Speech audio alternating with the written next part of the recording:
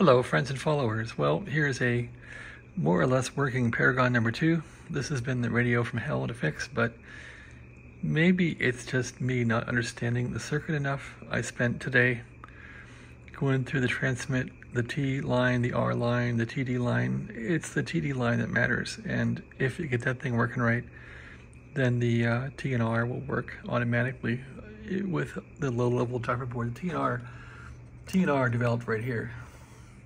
Anyway, this is a transmit test of power out. So this thing has good power, which makes me happy that I don't have blown finals or a blown filter board.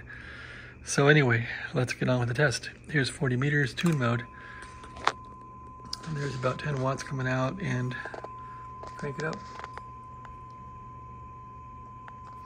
Almost 100 watts on 40. I can't test 80 or 160 because my antenna won't work. I guess I could find a dummy load. Okay, and here is,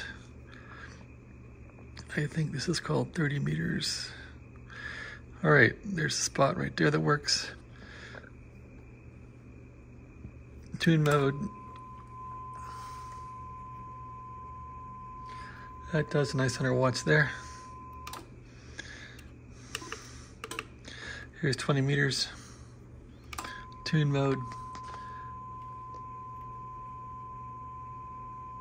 100 watts on 20, which is spec. Okay, 17.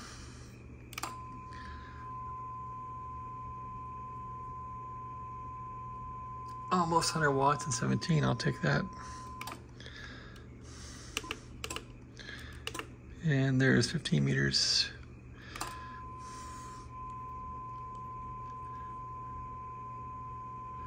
$90 watts, that's fine.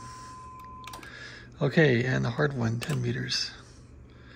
Tune mode.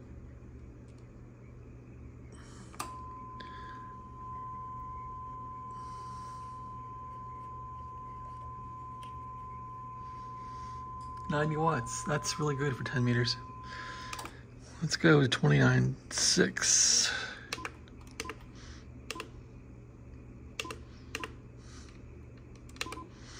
There we go, tune mode.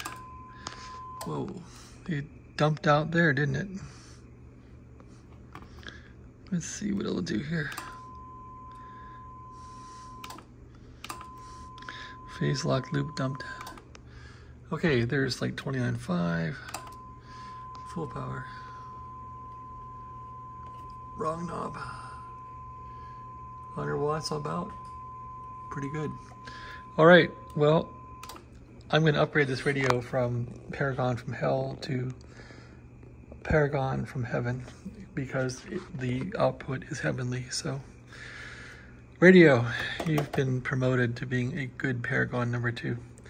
Anyway, Paragon number 1 got sold to a very deserving amateur radio operator. And I think Paragon number 2 is going to be my main radio here to use.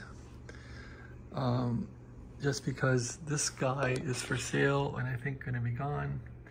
That's a nice radio though. The Dentron is for sale and probably going to be gone. We'll see. And somebody in my life really wants this thing gone. The poor Heathkit Marauder is not well loved in this house, and it is on the chopping block. So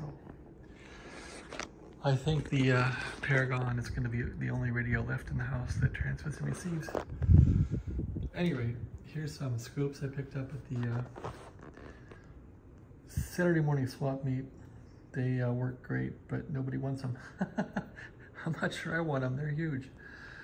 Those are good for putting in a truck for the snow season. Okay. All right, well, that's my little review. Now I gotta clean this room up again. Whenever you do a project, the place turns into a mess, so I gotta get this place cleaned up and organized. Anyway, Paragon number 2 is alive and well. I gotta get the phase lock loop fixed with the chips from China that are coming in. I gotta fix these gaps in the minor loop board that freaks out. And get that fixed, and I think this will be a good radio. It's really close to being good and fixed. The sideband sounds good. The FM doesn't transmit any power. I gotta fix that, but it does sideband. I gotta fix the memory loss problem too, as it will lose settings when it's off all night, so I gotta figure that out too. Might need a new memory chip and a CPU card, but all in all, the radio is now usable on certain frequencies with sideband. Okay, thanks for watching. Have a great day.